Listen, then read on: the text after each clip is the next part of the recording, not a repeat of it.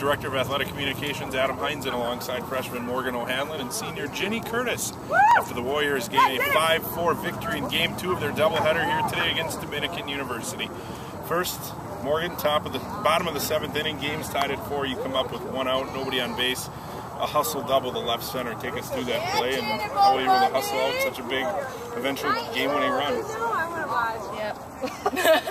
I was really nervous, but I knew I had to do something. So. And then Ginny, you come up, runner on second base, 1 out. You know that a hit's going to win the game. Take us through your at-bat. Well, I could tell that she was getting more tired throughout the game and she was missing her spots a little bit more.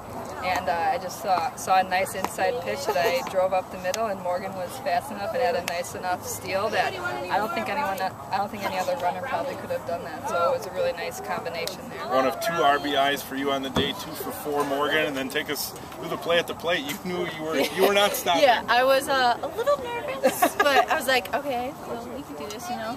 Yeah. The catcher was able to not hold on to the ball. Fumble it a little bit. and a big win. Take us through then. You're right back at it tomorrow, Ginny, a doubleheader. Another 2 big games at Concordia, Chicago. Yeah, I mean, the first game we didn't do as well as we would have liked. So as a team, it just shows how good we are as a team, and we come back and get that second win in these 2 games tomorrow. Really gonna show what we're about and show that proving this conference that we're here to mean business and make it into the tournament. So, ladies, great win today. Thanks. Thanks.